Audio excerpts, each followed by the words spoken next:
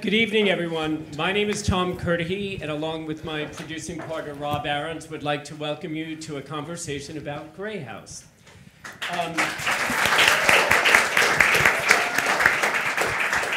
A little bit of housekeeping first. I want to remind you that there's no photography or filming allowed tonight. Please remember to silence your phones. And after this conversation, there's a cocktail party next door that I suspect everyone will be happy about. I love thrillers and horror. And I was on a decade-long search for a play that would unsettle me, capture my imagination, hijack my thoughts, and take me to places that were unpredictable and surprising. A few years ago, I was emailed Grey House by Levi Holloway. Levi, you want to raise your hand? I devoured it. And I thought, okay, I love this play. Maybe you've been looking to fall in love too long, Tom. I've wanted a play like this. I've gone all over the world looking for a thriller or a horror play. And I thought, all right, wait 48 hours, read it again. And I did, and I fell more deeply in love with the play. I also thought this play is so good, it needs a visionary to bring it to proper life. And I believe that Joe Mantello is our greatest. And when he read it and responded to it, I don't know if I've ever said this out loud to you, but I was in shock and did a kind of happy dance in my apartment and thought, okay, this is exciting. We're good to go. I shared it with Rob, my partner on Little Shop of Horrors. We're sort of leaning into horror. And Rob, too, fell in love. And over time, we've begun this journey, bringing this play to life. We thought about what we would do tonight because we don't want to reveal too much about the play. We want it to be a surprise for audiences. But I did think we should do this in a place that is rich with literary history. And what better place in New York than the home of the Algonquin Round Table? And I'm sure that there are literary ghosts in this room right now. But it's a genuine honor to have you all here tonight. And we have an extraordinary company. We have Joe Mantello, Laurie Metcalf, Sophia Anne Caruso, Millicent Simmonds, Paul Sparks, Tatiana Maslany, our playwright Levi Holloway, and I'm also thrilled to introduce you to our Director of Artistic Sign Language, Andrew Morrill.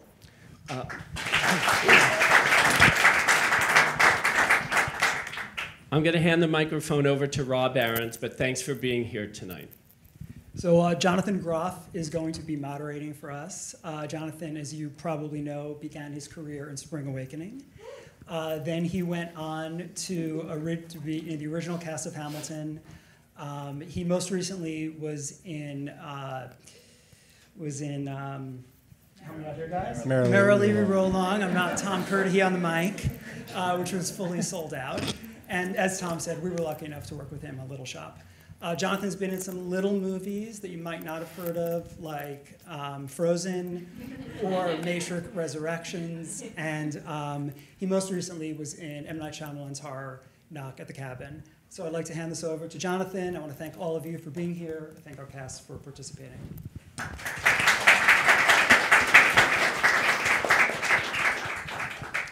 Thank you, Rob. Thank you, Tom. I'm so honored to be here talking to this group.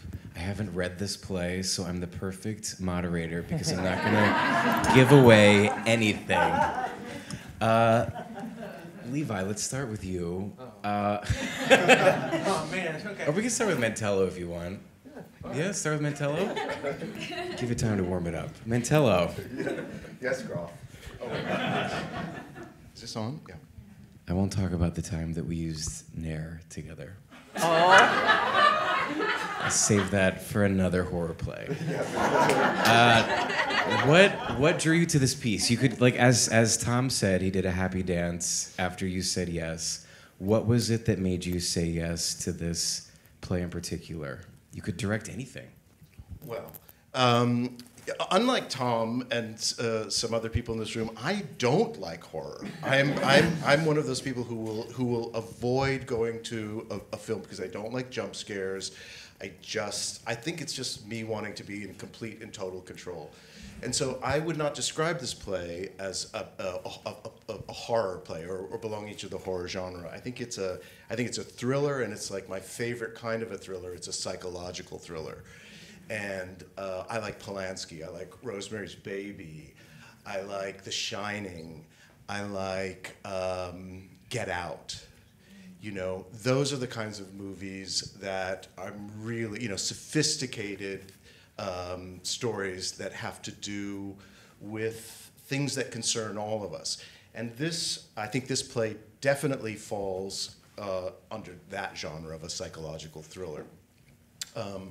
But it seems to me to do it a disservice by just describing it in that way, because what it is a fucking great play. I mean, it's really, really an amazing play. And as we dive into it every day, there's just layers and layers and layers to unearth. I think more than any of us probably even imagined when we embarked on this together. And we're only in the beginning of our second week. And so, when I first read it, I will say that I was so intrigued by it, but I was kind of baffled.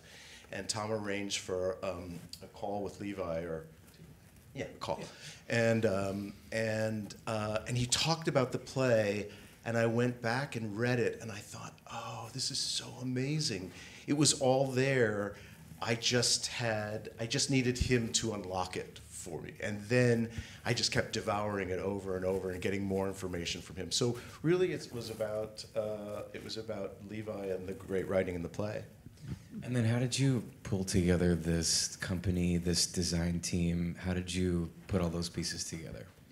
I mean, the design team is some people I've worked with before, some people are new. I think, Laurie, this is how many plays have we done together? 6 or 7, yeah. Laurie and I were on a call recently, and I described her as she's been my closest creative collaborator for probably like 10 years.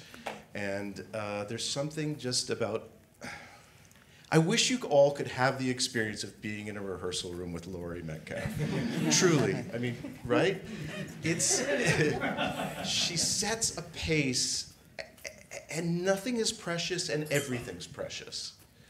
And it's all about giving the audience the ride of their lives. That's all she's interested in. And so every choice is about what's the most exciting thing we can do in this moment. And I've worked with several of the people before. Sophia, I worked with when she was, how old were you when you were?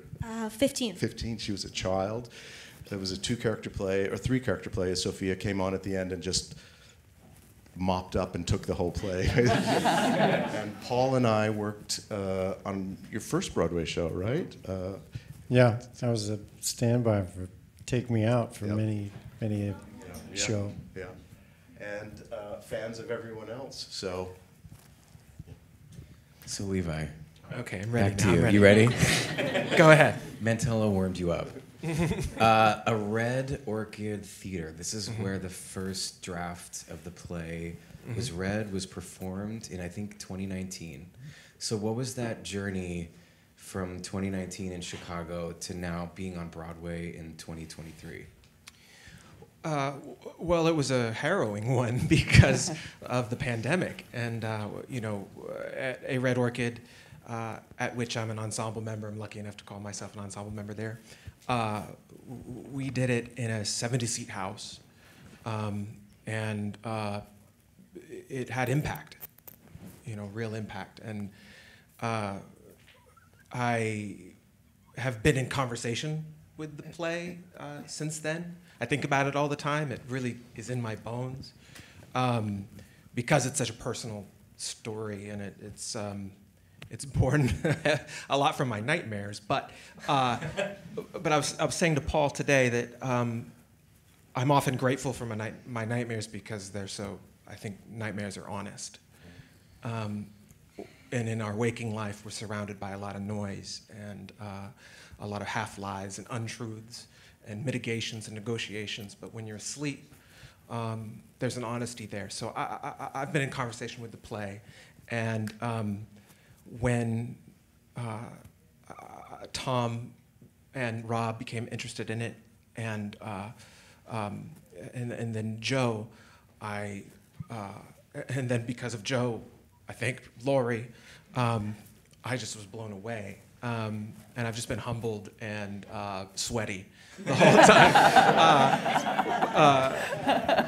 time. Being in the room and working with these artists, and Joe is so open with me and curious. Are you changing any pieces of the play? The play's very much alive, okay. Right? Through meaningful collaboration with any artist that's on stage, we can look at a moment and ask, what is this and what can it be? And I just think that a play is an offer, and I'm surrounded, for whatever reason, by artists who make offers I can't think of. So it's. I hope it's lifting up the work. It certainly is for me. I hope it is for them too.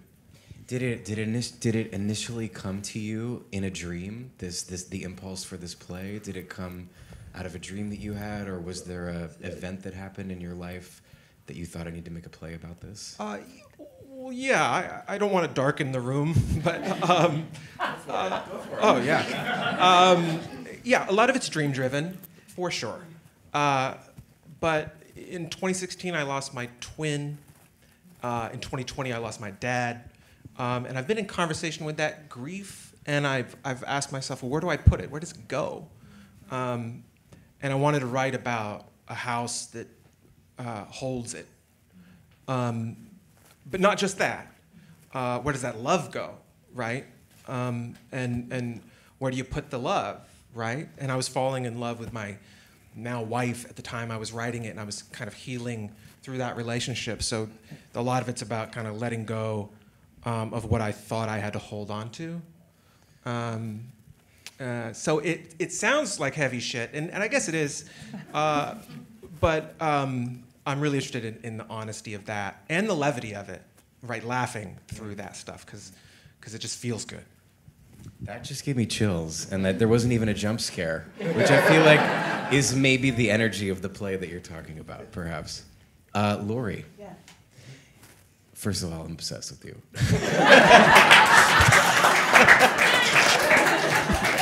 I think we all are, obviously. You're a Mantello repeat offender. Yeah. 6 or 7 times. Yeah. What keeps you coming back?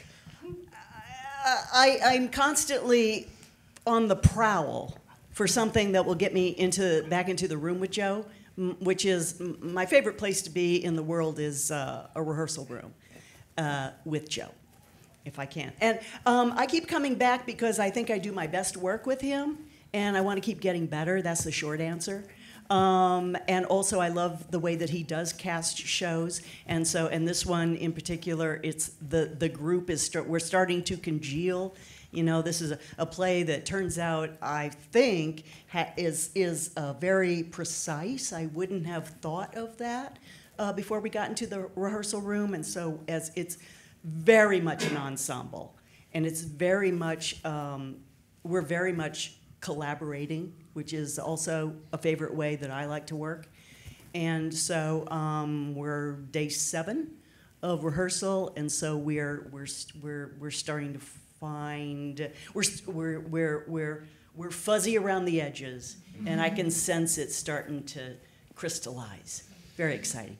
Is everybody off book, or is everybody like holding their pages on day 7? What's the status? Or it's a new play, so are there changes? Like, what is the? Do you come in memorized or not? What's your process, Laurie? Well, I try to come in memorized, and on this one I thought I was, but it turns out, and we've all remarked about this in rehearsal, The dialogue is, since it's very much an ensemble, it ping-pongs back and forth very quickly. And so even though I know my lines, I don't know my cues. Right? And it's making me crazy.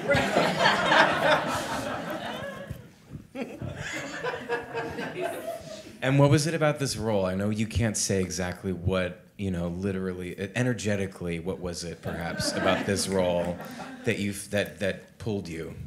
Well, when Joe called and said, I have found a play called Grey House, and I thought, oh, I'm going to be doing a play called Grey House. Okay. Okay. And he told me a little bit of what it was about, and I thought, oh, that sounds eerie. That sounds unsettling. I like. And so I started reading it, and I was delighted with the amount of humor in it. It's like the cherry on top that I didn't expect. And I think we're finding more and more. But the stuff that's already built in on the page, I love. Okay. Tatiana and Paul. Yes. Yes. Hi. Hi back there. So I know that we can know that you play a couple in a house. Yes. Yes.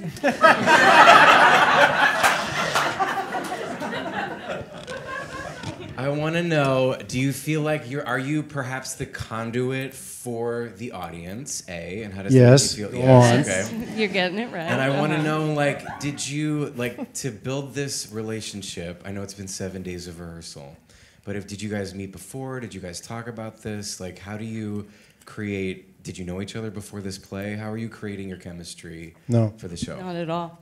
No. Total strangers. Total strangers. Married, total strangers. Yeah, it's been for me, there were just thousands of questions when I read this play. And it continues to open up in a way that I think the audience will also experience as there's just so many possibilities. And I think we've been working on finding what this concrete thing is within this world of questions. Yeah, I think initially I really underestimated just how densely written this script was. I think that on the surface, when you just go through it the first time, you go, oh, there's something about this. This is really good. This is weird and good. I don't know what it is.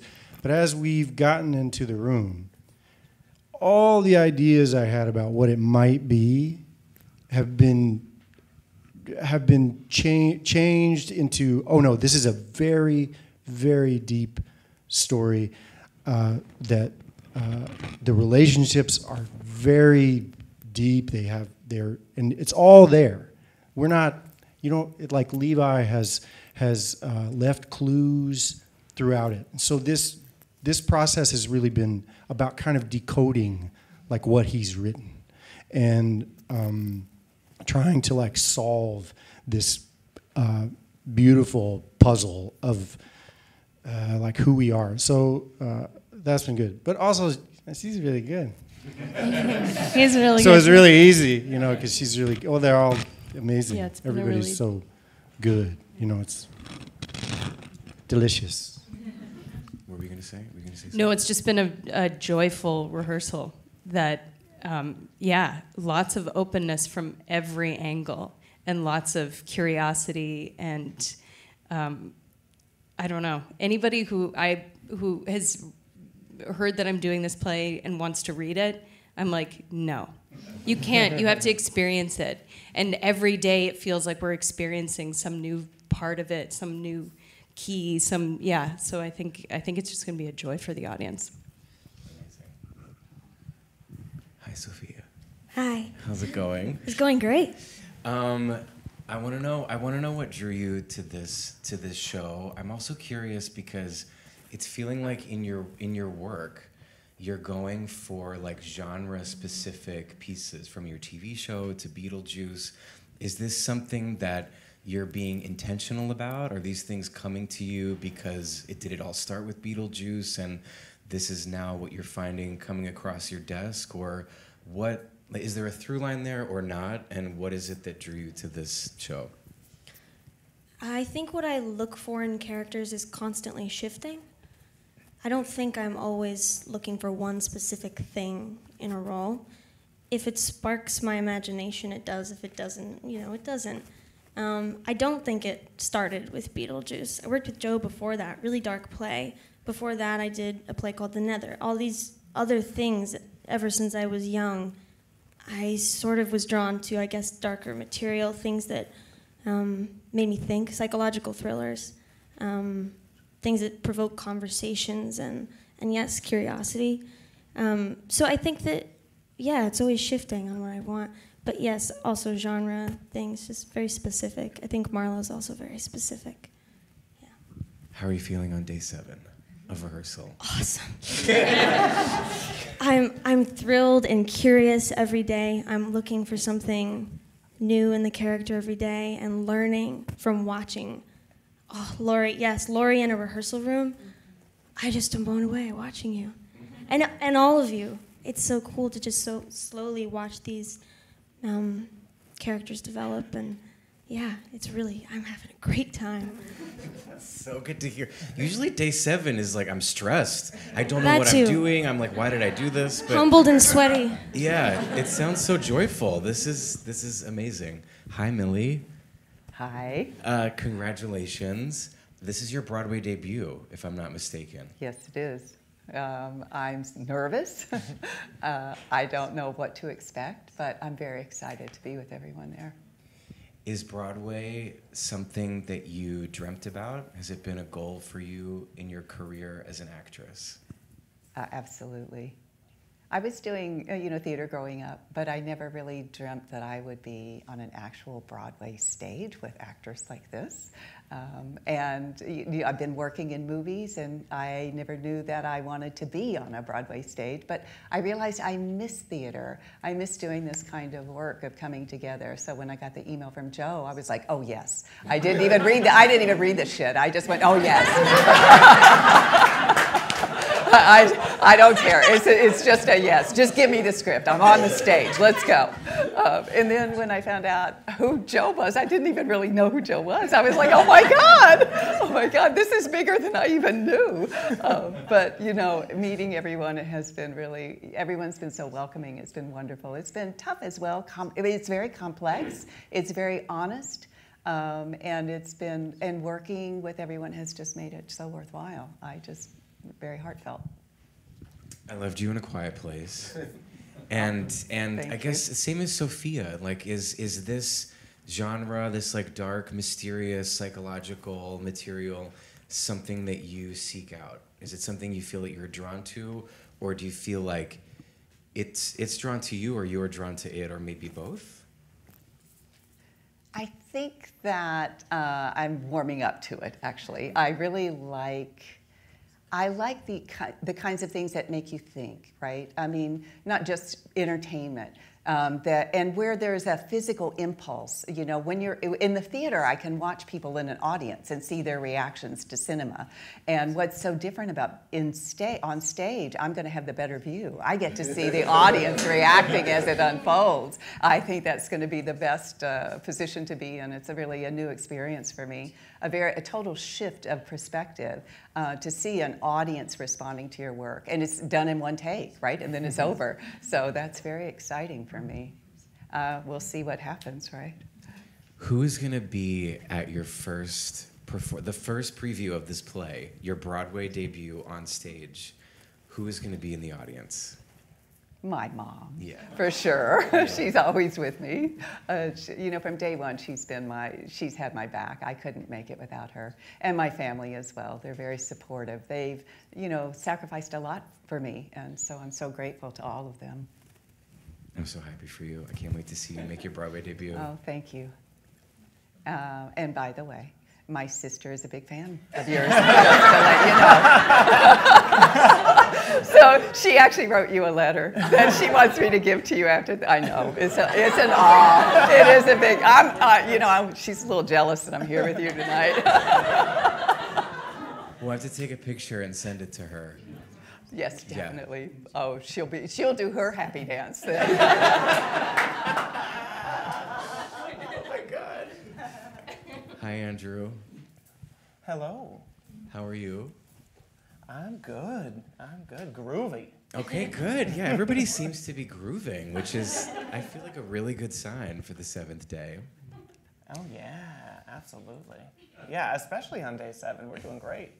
Can you explain to us your role as the DASL on this show? And, well, yeah, start by doing that, please. Sure, absolutely. So DASL stands for Director of Artistic Sign Language. It's a specific position on the creative side of the team. It's kind of making its way to Broadway, but it's been around in our community for a long time and involves a couple of pieces to it. The first is being a part of the creative team, so I collaborate with Joe, I collaborate with Levi, and our choreographer, Camille, and our music director, Orr, as well. And I'm also responsible for the portrayal of the deaf experience on stage. So I'm injecting the deaf experiences into the world of the play, and I'm doing some cultural mediation there. Then I also work on the translation process, too. So Levi has written a play in English, and I create artistic translations in American Sign Language that support Levi's play and making sure that it's done in an authentic way. The second aspect to my work is that I'm giving free ASL classes to hearing people on the show, tutoring them in American Sign Language. So that's basically what a DASL does. Nice.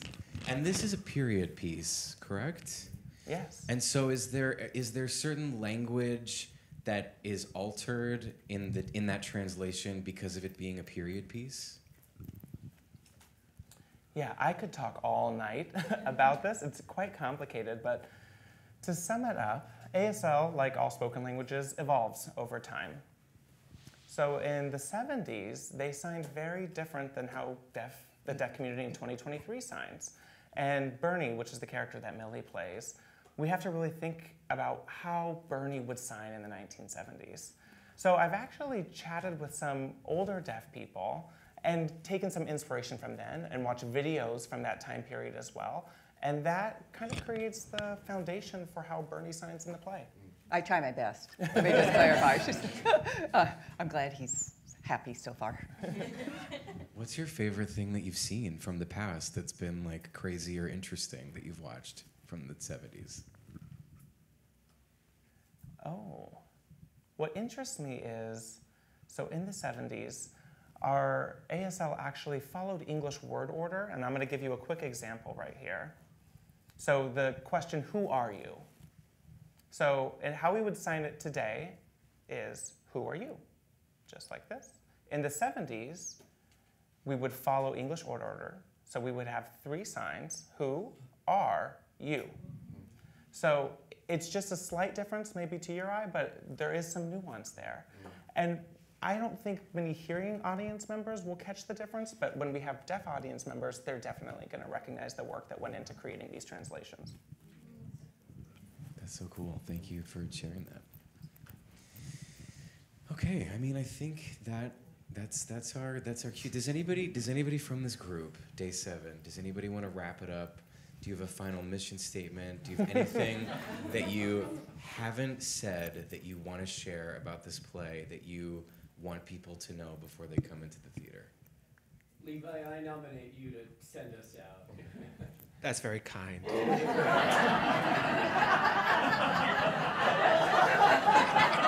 your Broadway debut. It's quite a thing to be surrounded by all of these artists, and the amount of gratitude that I feel is hard to measure, and I don't have words for that. I struggle with the idea of genre. I think that good stories, the characters in good stories must change, right? And in horror, in thrillers, they usually have to change in order to survive. And that sort of open nerve honesty is such a vulnerable place to traffic in rehearsal, and certainly on stage when we get there. But the amount of care that everyone takes of each other, and led by Joe, everyone just is having such a good time. I'm the kind of person that starts a vacation and I'm like, well, it's over. As soon as I land, I'm like, oh, shit. This has been great. So I'll look at the clock and it'll be like an hour and a half before rehearsal's over, and I go, well, shit, it's over. I was just starting to talk to it. So I'm very grateful.